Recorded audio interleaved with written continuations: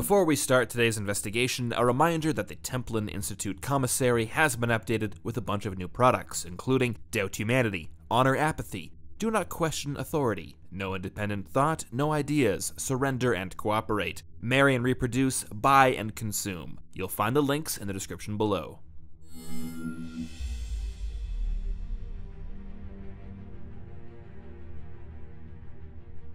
It is human nature to want to believe that each of us is in control of our own lives. That even though we are subjected to external pressures every day, we are intelligent enough to recognize their influence and make our own choices. We like to think that our free will is paramount. But in 1988 came the shocking evidence that the most sinister influences on human civilization had been kept a secret, and that our lives had been carefully managed and controlled by others, the Fascinators. Their origins, history, and even what they call themselves is unknown, but their activities on Earth have left little doubt to their motives. The Fascinators sought to conquer humanity not through military force or any direct action, but rather by acquiring political, economic, and cultural power. They infiltrated the ranks of the worldwide elite, becoming respected politicians, heads of industry, corporate figures, celebrities, media personalities, and anyone else who possessed disproportionate wealth and power within human society. Having seamlessly and overwhelmingly infiltrated the ranks of the upper class, the Fascinators implemented a systemic method of indoctrination meant to keep themselves in power and prevent any mass action against them. The lower classes and humanity as a whole was encouraged to be selfish, apathetic, unimaginative, and submissive. Consumerism was developed into a kind of religion, one that imposed a strict and inflexible model for human lives. Work 8 hours, play 8 hours, sleep 8 hours, marry and reproduce.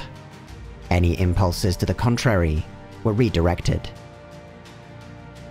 To keep humanity within this artificially induced state of consciousness, the Fascinators transmitted signals from media stations across the world, with a central hub present in Los Angeles.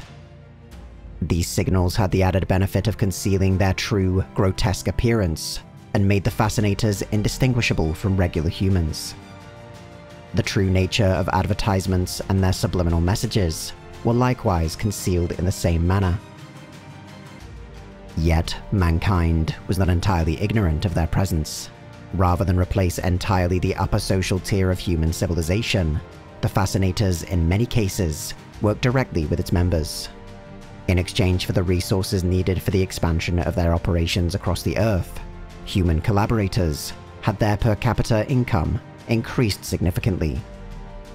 Humans aware of the Fascinators' presence were given an opportunity to live a life of luxury and privilege, on the condition they work against the interest of their own species. Promotions, bank accounts, new houses, cars, all were used to buy silence and loyalty. The long-term goals of the Fascinators were largely straightforward. Like those they had aligned to their cause, they would live extravagantly while manipulating humanity into making the Earth more pleasant to them. Global warming was subtly intensified, and atmospheric conditions made more amenable to their biology. At the same time, they worked to discredit global warming as nothing more than an overhyped natural phenomena. Once the process was complete, the Earth's resources would be depleted, and the Fascinators would move on to another world. The few humans who both were aware of the Fascinators and either rejected or were not offered higher social status by them, instead attempted to form an organized resistance. Through the Fascinators' control of worldwide military and police institutions, however, this resistance was largely unsuccessful. Yet, the destruction of the alien signal network and the exposure of their hidden presence on Earth would ultimately be achieved by a single man. A drifter who stumbled upon a pair of sunglasses that presented the world as it truly was. His simple declaration to the Fascinators would spell the end of their plans. He had come to kick ass and chew bubblegum, and he was all out of bubblegum.